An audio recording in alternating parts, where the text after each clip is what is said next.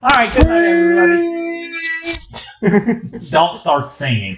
Free falling. Welcome to Smash Writing. I am Paul. This is Justin. Today, Justin decided we were going to review Van Helsing, and I think he's instantly regretted that. No, I don't think I instantly regretted it. Not like you regret The Exorcist. Okay. That will live in the history books of my life for many, many years to come. At least it's not the Requiem. No, see, that was a bad movie. We knew that. I praised Exorcist for the longest time, and then I just gave up on it. Van Helsing. I actually saw it in theaters.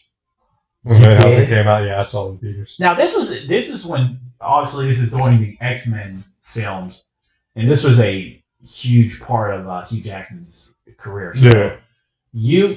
You probably got him in like so many more movies that he was just, because you had to ride that wave. Yeah. Go and give us the plot. That well, the movie starts off with a black and white opening. It gave me some nostalgia from when I saw it in theaters. We see Frankenstein. He's awakening Frankenstein's monster, and the townsfolk are coming. They're coming for him. They got the pitchforks and everything. They're ready. Arr! But Dracula shows up, and you find out that Dracula is the one who brought Frankenstein to the castle and gave him everything he needed. Yeah, and that was a good little twist. Yeah, and now that Frankenstein's monster is alive, it's now time for him to take him off. Frankenstein's not having anything to do with that, but Dracula kills him just as the monster is coming to. Yes, because Frankenstein didn't want his work to be associated with the evil. He made it. He's like, but a creepy guy shows up to your door, gives you it's Dracula. yeah, you know he's Dracula. He shows up at your door. Not that he brought him to the castle. He gave him the castle. Yeah, I mean, all signs would put this was not going to be a good plan. This is not a business partner for you. But Frankenstein knocks Dracula into the fire, and he takes the body of Frankenstein and runs off to the windmill. And Igor calls out to him and then alerts the villagers to where he's going. Igor had one of the best lines when he's like, Frankenstein's like, I thought you were my friend. And he's like, yeah, but he pays me. But the villagers burn down the windmill, and they friend the monster, and the body all crumbled to presumed death. Too much to Dracula's chagrin, who needed that monster. Yeah. But we jump off to England, I believe we're in. Yeah, it's England. And we see wanted posters with Van Helsing's face on it, and he's hunting Mr. Hyde. And a big monster. It's killing all these people. And there's a big fight between the two of them, and Van Helsing ends up getting the win. And by knocking him off. Well, he didn't knock him off the building. Hyde trips and falls off the building. Right. And it sends him to his death. And just as he's about 4 hits the ground, he reverts back to Jekyll and splats. So all the villagers only see the body of Jekyll and think, again, that Van Helsing's a murderer. Right. And he goes to the church, and then we see that the church is operating as Monster Hunter Central. That's true. The Van Helsing had lost his memory some time ago before he got to the church. And him hunting monsters, according to the Cardinal, is his repentance for whatever he did. Okay, yeah. And he's sent to Transylvania to help this family. The royal family of Transylvania. Yeah. 9 generations ago, made a pact that none of their family members would get into the gates of heaven until Dracula is dead. But Dracula was a family member. Yeah, well, we find that out later. Yeah. But Dracula is pretty much killed off the entire family line. There's only 2 of them left now. So the Cardinal wants Van Helsing to go and help this family out before they're stuck in purgatory. My grandfather, great-great-grandfather. Also, they have a parchment, and it has the emblem of Van Helsing's ring on it. And there might be answers for his past in Transylvania. So, armed with his tools and a friar, we'll talk about him later. They go off to Transylvania, and the moment they get there, they're absconded by the town, who does not like them. Yeah. And, I wish I hadn't written her name down. That would have been good. But, the woman, who's now the only one left, the brother was taken out by, Kate Beckinsale's character. Yeah. You know, also, I did not, it's crazy, She did not look like Kate Beckinsale, because I'm so used to her from the Underworld series. Yeah. Her appearance. She did not look like Kate Beckinsale to me. This probably helped her a lot getting that role. Yeah. And No, 'cause this came out in like 07 or something. 04. Underworld started before that. It just says Underworld is trending. It doesn't tell me. I swore Underworld was 03. 03. So this... Yeah, this was after. My bad. So Underworld helped her get probably this. helped her get this. Yeah, exactly. But where were we? Anna. Her name's Anna. And she's going to try to disarm them, but Van's like, no. So then she orders them to be killed, but that's when the brides of Dracula attack. Right. Big long fight between the three brides. And probably longer than I wanted. Yeah, it definitely stretches. Because then it was just like, all right, you clearly are not killing them. Move on to the next scene. Red bride and black bride, we'll call them that hair color. Okay. They got Anna pinned. Like, they're about to bite her. And Van gets the drop on the blonde and kills her with holy water and his crossbow machine gun. And they sense it. Like, that's what... Yeah, they sense her to the death, and that's what sends them fleeing from the village. And how did this go? Anna is hellbent on going hunting. Yeah. And Van's like, no, you're not. You're it. You're staying with me, and we hunt in the day. As he ends up knocking her out. At the same time, Dracula sends the werewolf to go down there, and it turns out it's her brother because they killed the other wolf. And the werewolves are indentured to Dracula. Yeah, because nobody wants to. And basically, her brother became a replacement werewolf. Well, and he was. I know they were fighting the werewolf in the beginning. Yeah. But what I missed was, I didn't think he got touched by the werewolf. I think it's when they went over the waterfalls when he gets cut. Okay. But the brother shows up at the castle as a werewolf and is like trying to warn her, and she's not listening really. And he eventually becomes a werewolf, and Van Helsing chases him off and trying to kill him. Yeah. But they track him down to Frankenstein's castle. Yep. And time to see the brother being strapped down to a table and being used to give birth to the babies. The Dracula's babies. Yeah, that was something else. Yeah. But we'll get to that. But we do get the first meeting here between Dracula and Van Helsing, who keeps calling him Gabriel. Yeah. And obviously knowing more about Van Helsing. But Dracula also shrugs off all of his attacks. Nothing he's doing is sticking to him.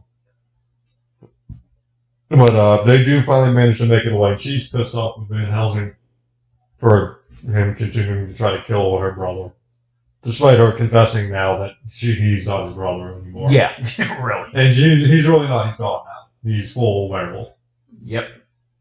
But they fall through the ground at the windmill.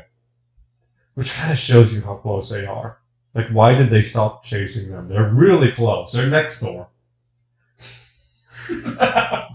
Yeah, I know. But they fall through the ground, and they see that Frankenstein monster is still alive. And he stays down there because he's smart enough to know he knows that he knows he's the key to. He's not a monster anymore. At this point, he's just a disfigured person. But he gets tranquilized dart like 12 times by Van Helsing. He's not fucking around with those darts. But before he passes out, he says he's the key to awakening the babies. Yeah. There's thousands more. And Dracula implies that at the beginning of the film too, that Frankenstein was the key to the future of the vampires or whatever. But unfortunately, the werewolf sees them because he knows they're next door. He was ordered to hunt and kill them, but when he sees the monster, he runs back to tell Dracula. Yeah, because it changes the plans. Yeah, they plan to take him to Rome now. But they don't make it to Rome because, of course, they don't make it to Rome. No. But he does set up a trap in one of the carriages and takes out. That was a good trap. The black vampire's gone. That was a good trap. They set, like, for the storyboards, they set it up for us not to see that. Yeah, but who didn't see that coming? That is I was 14 when this movie came out and saw it coming. That is true. That is true. But they do get cut off by the werewolf at the right moment, though. But they end up taking Anna and not Frankenstein.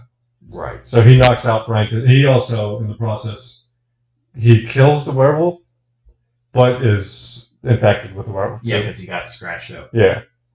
So he's now got a running clock, and they got to get Anna back, but they want to trade. Anna. And Dracula knows it. He makes note. He's like he does a line. He does. He's like Van Helsing's going to be here. Yeah. When we see Anna again, she's at the ball with Dracula doing the dance, and she's like, he'll not trade. He's not going to do this trade. He's like, I know. I'm not going to do the trade. He's not going to do the trade. We don't play for halfsies. And sure enough, Van Helsing manages to get her back off of him. But what he didn't know was everyone there is a vampire, and they were in the graveyard. They hit Frankenstein, and they now got Frankenstein. Yeah. Monster, not Frankenstein. But we're going to talk about that thing with classic monsters in a couple of weeks. But go on. But they do solve the mystery of where the door is, and that they need a werewolf to kill Dracula, but they only have till the 12th stroke of midnight before he falls full enslavement to Dracula. Well, I thought it was just that he would become full. No, he would be stuck under a vampire spell. Or Dracula's. I was under the impression that. Well, he wouldn't. Because they call it. They keep calling it a cure. Yeah, but you had to get to a certain point. Yeah. I didn't know it was the transfer. Dracula was just more or less. He would be werewolf, and it's both things. Okay, so it's all in one. Yeah, so you get them fighting at the castle, trying to keep these babies from being born, and werewolf Van Helsing starts fighting Dracula. He kills Dracula. But Anna tries to stay, and Anna's trying to give him the cure. He kills Anna in the softest tackle. But she does. Sarcasm's coming back. Well, we will get to that scene. He does get cured, but she does not survive. So they give her the Viking funeral. No, I'm going to call it the Viking funeral. They burn her, kind of do. And you see Frankenstein going off in the distance on his little raft. And then Van Helsing looks up and sees the ghosts in the sky. And he reunited with her family. And we cut the black. The movie's over. Happy ending. So where would you like to start here? Oh, God. Okay. Let's start with the positives, as always. Yeah, let's start. Give me, what's the positive? My first positive, Dracula. I think this Dracula is amazing. I like his, his laid back, powerful when style. Him and Van Helsing first meet, I love that demeanor. He's like, normally when I Draken someone, I can dance to the beat of their heart. He's cocky, but he's not. But at the same time, heart is steel. Yeah, he preys on you pretty well. I also like how that when he's like in his castle and stuff, how he hangs upside down and walks up and down. I like that was a good touch to prove that. Like he's just walking around like this. He's a vampire. He's on the wall. He's on the ceiling. He's wherever the hell he Now the camera work, the rotate and make it all. It was impressive. I did enjoy that. I love the vampire. The werewolf. The werewolves in this movie. I love that design. I know they're heavily CGI and everything, but I love that look. Yeah, I agree. The CGI. Well. Would you get that look in practical effects, though? No, I don't think so. So that's why, I always say CGI is a good thing and a bad thing. You got to know when to use it. Obviously, this was a good time to use it. The werewolves did look good. Oh, forgot. Who Googled is the story of Van Helsing true? Jesus. Wrong with you. But damn you. I do like some of the weapons he uses. Yeah, the weapons were a nice little, not like a realistic touch, but a fun touch. Yeah, fun touch. Yeah, like I do like the fun twist on him being this bona fide action monster hunter. I do like that, as opposed to like the Good Doctor we saw in the classical, the old classical way. I like this spin on him more. I would like a hybrid, like you can almost play it off as both. If he would have been just independent, it would have been better, I think. Working alone, kind of deal. Yeah, independent contractor. If you had dropped the church from this, I wouldn't have it. I felt like that was a little stupid. I really did. But more of a positive. Well, to me, that's a call out. Yeah. Whoever they got to play, Kevin J. O'Connor, who played Igor, was really good. I thought Igor was really good. He has the best one-liner. He paid me. I'll betray my friends if you. I loved it when Van Helsing is interrogating him. He's like, "Where's the cure?" He's like, "Tower over there." What's in that one? Yeah, he was. That was a. That was a good one. That was really a good one. I can't find their name. I can find I can obviously find their names, but I don't know which one is which. To save my life, the Vampire Brides. I love the Vampire Brides. The redheaded especially. Yeah. I wish they had more in this movie, because they could have done so much more. They were so charismatic. For me to like them, I think they needed to be in more. Yeah, they should have had more. They were really good in what they had. Especially them tormenting Anna.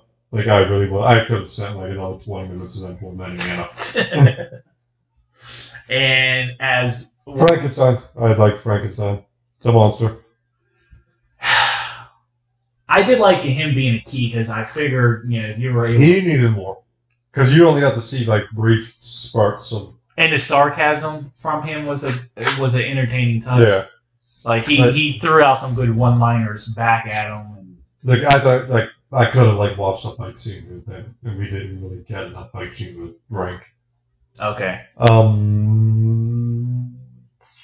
The friar you were talking about before earlier. We'll talk about him later. He must be a con. I do like the world. I do like the world, all these monsters involved. Yeah, and I like it that Dracula is something different, because I don't think the public knew Dracula was a vampire. Well, they knew he was a vampire in the 40s, because they were like kept approaching him with garlic and giving them stuff to fight the vampire. Well, yeah, I'm saying Transylvania knew, but outside of that... to be fair, it was just the Cardinal who knew. The Monster Hunter Patrol knew that. Oh, God, yeah. That element still... Yeah, I really... Like, that was so James Bond-y. Yeah. The Friar's your own cue. Yeah. That... Him being, like, I'm designing all these weapons for you to use. Okay, let's go with the clones, because keep talking about this Friar. I hated the fucking Friar. No kidding! God, he's annoying as shit. It's saying to go to bed with me. Yeah, he saves her. Immediately just wants to go to bed with her. And she's like, "Oh, could I repay you?" And like the one thing he leans in and whispers. So it's like, and the next day they're together. Like, you know what he whispered.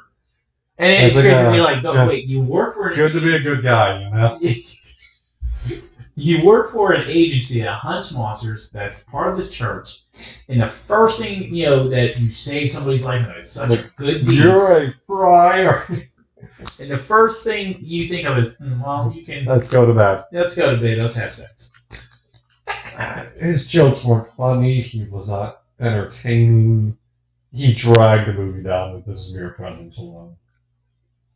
Yeah, he's on the bridge, too. He's got the vaccine, and they're trying to hurry. And the bridge gets blown down, and he's like, "I need help!" And instead of skirting along the edge, which he ends up doing anyway, skirt around the edge, he waits for Anna to swing down from the castle so he can lob it to her. That's the easiest plan here to get the vaccine. What? Dude, you are such a fucking nuisance in this movie. Getting vicious. Getting very vicious there. Jesus. The pacing's horrible. Yeah. They didn't need the whole get him the rum scene. That is just wasting time.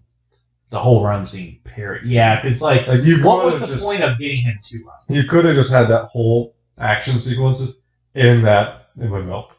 Yeah. And gotten Van Helsing infected with the werewolves thing there. Yeah, because, what was the point? What was the plan of getting Frankenstein to run? Why would...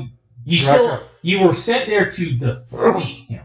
Why would Dracula just not go to Rome? Yeah. terrible, not enough thinking. Yeah. Like, nothing you have is taking him down. What makes you think they could? What makes you think they have something that's going to take him down?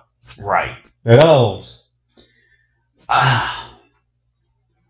Nothing outruns a trans-swinging horse. So they fucking fly. They fly. You know they fly. They don't have to run. That is true. That is true. Anna is both a badass and the worst damsel in the world. All in one. All in one. All in one. Because she does a lot of cool fighting scenes. Oh yeah, she handles her, but then you see. But then every time she says to square up with someone, she needs saved. Every time, like from the first go, she needs saved because that blonde and the red and black-haired vampires got her down. All they gotta do is bite her at this point. But then in the beginning of the film, you see her going like showing off badass moves on the werewolf. Yeah, but even that plane with the shit. That plane was doomed from the moment it started. That is true. But then, like, she needed saved from the party because Dracula had her under the spell, and all he had to do was bite her. What are you doing? This is the second time all you have to do is bite this woman. Then again, Red has her pinned down at the end. All you gotta do is bite her. What are you doing? There comes a time where it's like, not one of you just bites her. Yeah, get it done. That's all you gotta do. Get it done with. I had to fight with Dracula and werewolf Van Helsing at the end. All you gotta do is bite him, dude. What are you doing? What are you doing? Let me stick out my claws and scratch the wall. Like, that's not gonna do it. What are you doing? So now, what's your... Well, I'm not done. There's another con? Yeah, there's one big con. What's the one big one? I fucking hate that book with the vampires. When they're actual in vampire mode. I hate that look. That looks so good. cartoonish. Not good look. It doesn't translate well here either. The CGI for that is great. We praise the werewolf, even though the werewolf's... The look of the werewolf was good. The CGI to make it look more on the cheesier end. I thought they looked better in their human form. They could Even have with gone their extended mouths and everything, when they're trying to bite something. That would have been perfect. Yeah. Well, you had the party scene too. You had a room full of vampires just to die the next moment. Because he just blows up that fucking grenade. The solar light fucking grenade thing, somehow that he was able to... He was making, I don't know what it's for. I have it. This is what it's for. But you make the weapons. Yeah. So how do you not know what it's for? Well, he knows what it does. He just doesn't know what it's for. Okay. But, yeah. So now, it almost seems like the pros and cons kind of balance out. Yeah, they do. They really do. So what would your grade be? C+. Because I think you can still have fun with it. You can have fun with this movie. My thing is, like, you can tell right off the bat that it was going to go on the lighter side of the dark side. Yeah. I think, like... Well, the tackle. Let's talk about the tackle. Anna's death. What did she die from? I couldn't even... When she died, I was like, wait, what killed her? Yeah. Because you're trying to ride this PG-13 line here, so there's no wound. But she's bouncing off everything. She would have died at the beginning of the movie, too, with the black-haired vampire with the collar. Because Red dropped her head first into the ground. She was going to land on her head. She's going to be dead. But the black-haired woman caught her. Like, why'd you catch her? Yeah. But she is smacking off everything left and then she dies off the soft hat. And he tackled her onto a couch. See, that's what I thought. Like, when she died, I was like, break her neck or something? But, like, again, she's bouncing off everything. But you can't even say that because she still popped up enough. Like, if she broke a neck, she would be paralyzed. I think she spiked him at the same time he hit her. So I think she was administering it while she was being... See, I was under an impression that she popped up because he was ready to attack the friar. Like, he was still in vicious mode. No. That was just him looking down and seeing it in himself. It was already there and everything. No, she got the stab and the injection during the tackle. But, like, how did she die? Because, again, she's bouncing off of everything. Yeah. That's I'm giving it a C because I feel like this ain't gonna. I do like the twist on Van Helsing. Yeah, I like him being a monster hunter. I think he should have just been independent. You didn't need the Friar. Right. I love the world of all these monsters inside of this world. Yeah. The werewolf, I love the werewolf. But not the vampire. Not the vampire, no. That vampire's garbage. Yeah. You're gonna laugh, but like, Fiona. That's kind of the style of vampire I always like. That's why Fee looks like Fee. Because that's the vampire-like look I like. Yeah. Like I said, I'm giving even here in this movie with just them elongated mouths. That's a good vampire. This film wanted to be a fun ride. You can tell Danforth wasn't going to look like a dark horror type of film. Even though I think like the opening shot. Oh, the black and white animation part. I did enjoy that. Yeah, that was a good little call. You know, if they'd have just kept this movie black and white, I think I would have given it like yeah, because it would have looked. It had a different feel. It would have had a different feel and style. The only thing I didn't like about the Van Helsing character, I do like the mystery pass.